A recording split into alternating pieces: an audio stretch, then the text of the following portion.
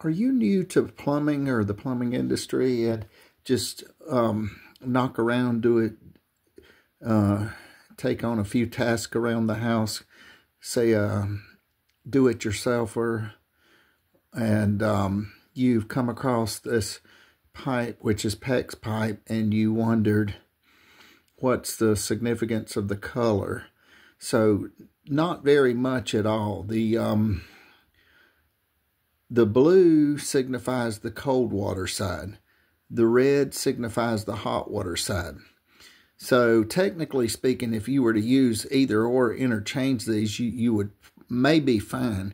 However, it's better to keep them color coded. Keep the blue on the cold, the red on the hot. This way, when you climb under the house, you can go straight to it. You don't have to go back and start tracing back, find out where the hot water heater feeds, start filling pipes for the warmth in the pipe, start trying to look at a pipe, and you start to look at two, and you wonder if you were actually beneath the house looking up, and if you're on the right side.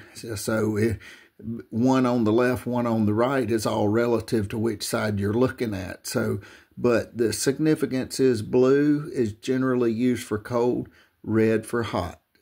Thank you.